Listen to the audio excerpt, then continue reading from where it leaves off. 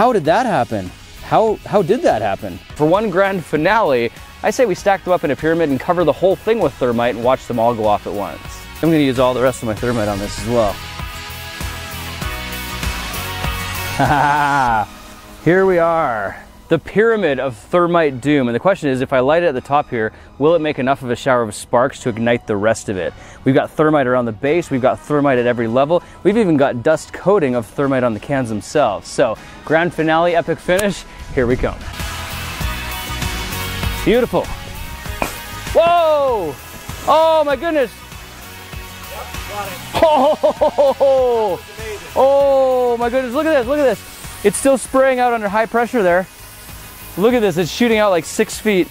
These little bits are shooting out. This is extremely hot right now. Just as I was hoping, that molten waterfall spilled over the edges, igniting all the thermite at once. And what I was a little bit concerned about is I actually saw the whole thing explode. I saw molten metal go flying through the air. I was a little bit concerned about you, Mark, my camera guy, because you were right in the line of fire, but I'm glad to see you're okay. And look at this, this is amazing. We've got bulges on the side of the can here. We've got little pinhole leaks